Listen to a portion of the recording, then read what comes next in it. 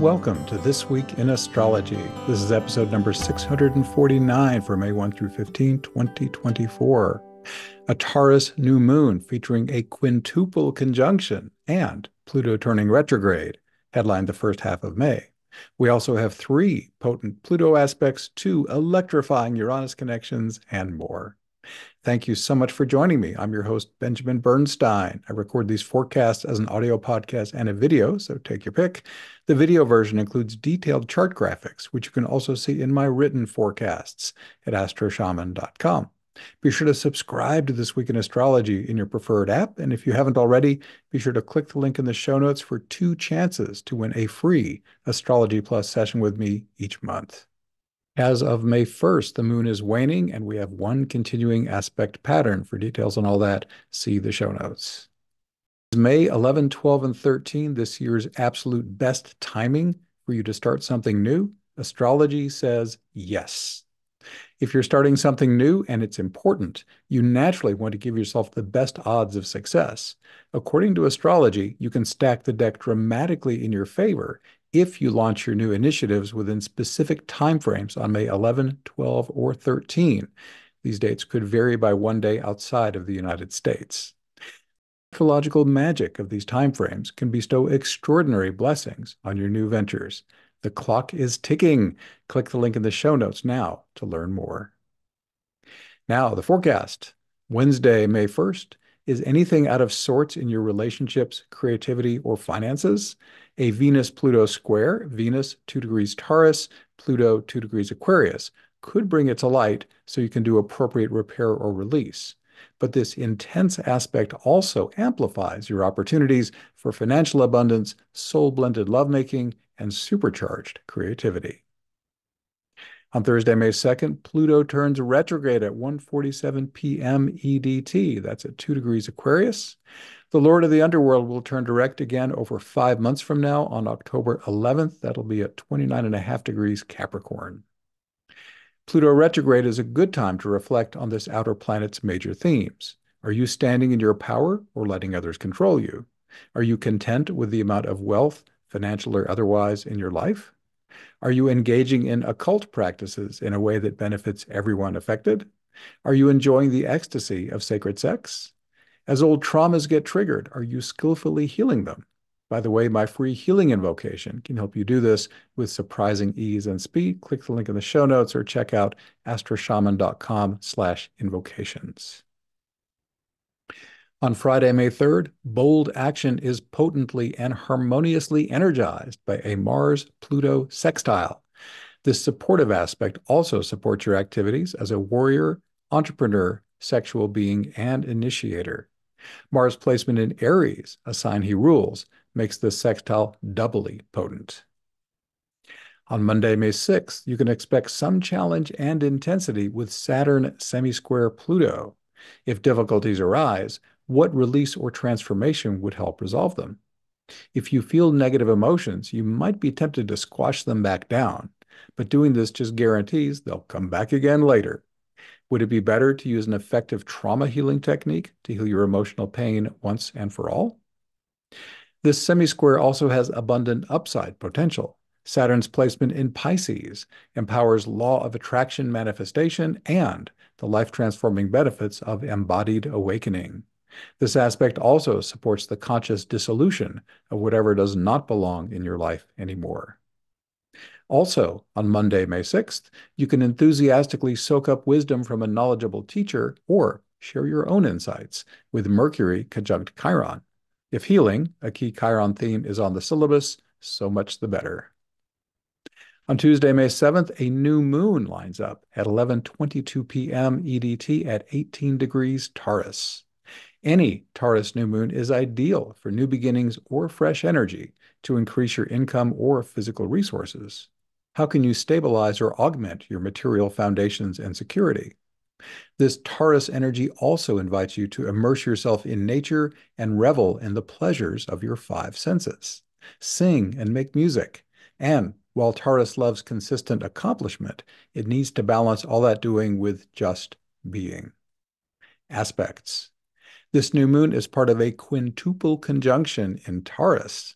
Uranus and Jupiter lead the Sun and Moon, while Venus follows them. The strongest conjunction is with Uranus, about 5 degrees from the luminaries. Uranus invites you to shake up Taurus's love of repetition with some paradigm-shifting variety. Are you keeping your uniqueness under wraps to avoid criticism, or are you flying your freak flag? Are you following someone else's rules, or taking action on your inner flashes of insight? Is your daily grind wearing you down, or are you joyfully serving others with your unique talents and abilities?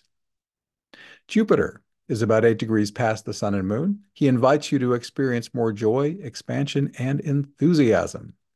Are you inspired to dive into advanced learning that will enrich your life? Or do you have wisdom and insights to share with others?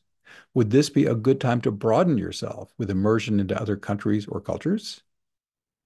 The final member of this quintuple conjunction is Venus, dignified in Taurus. This powerful placement, along with her proximity to the Sun and Moon, can empower your relationships, creativity, and finances.